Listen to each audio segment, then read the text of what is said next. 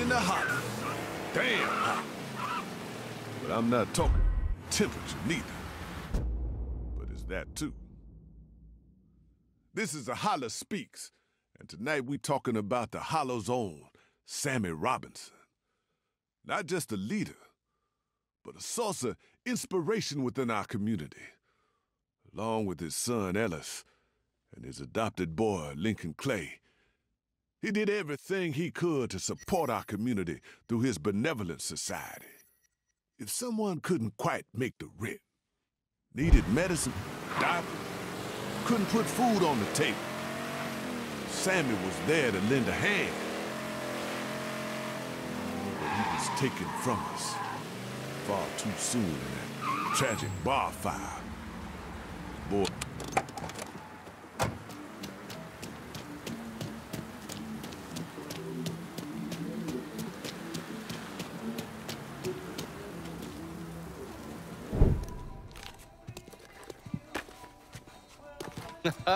You weren't lying about setting up a tax center. Key to running a successful black bag operation is plausible deniability. This is why I...